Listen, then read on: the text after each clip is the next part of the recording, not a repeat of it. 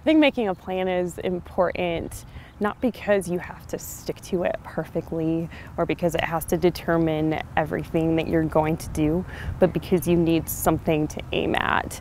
If you don't have any kind of plan, you're going to be pretty aimless. You're going to waste a lot of time and energy doing a lot of things that aren't necessarily helping you towards your goals, towards your values, towards becoming the kind of person you want to be and achieving the kind of goals that you want to achieve. And so making a plan, it's similar to being on a road trip. You need a destination so that you have something to chart your course with, if you get lost, you need something to bring you back.